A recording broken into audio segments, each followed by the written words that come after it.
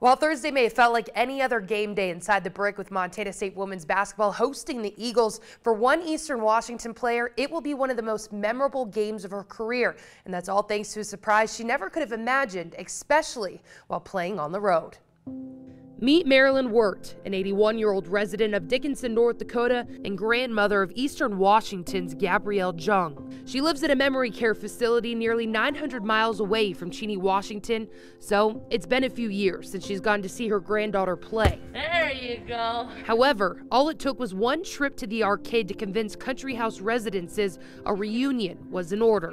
Her daughter had posted a picture on Facebook of a side-by-side of our resident Marilyn and her daughter Gabby on this team and said this is where she must get her skills from. So I commented and said, hey, we should take Marilyn to a game.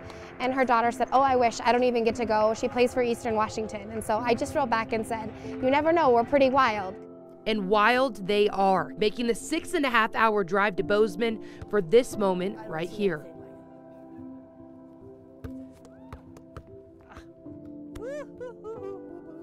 Hi. Well, who are you? Let me look at you. I'm Gabrielle, Lori's daughter. While it may have taken a second for Marilyn to remember her granddaughter, the smile on their faces says it all. Oh, what were you doing, you rascal? And it was a surprise for the entire family, too, who found out on FaceTime when the two called Gabrielle's mom together. Oh, hi. Hi, Mom. How are you? Well, I'm just darn good, honey. While the two didn't get to spend too much time together on Thursday, Marilyn did get to meet the entire team. Oh, hi, hi.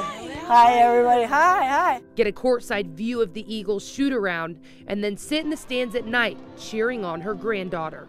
She's always been like one of my #1 supporters, her and my grandpa. So it's just now her seeing me playing college is just awesome.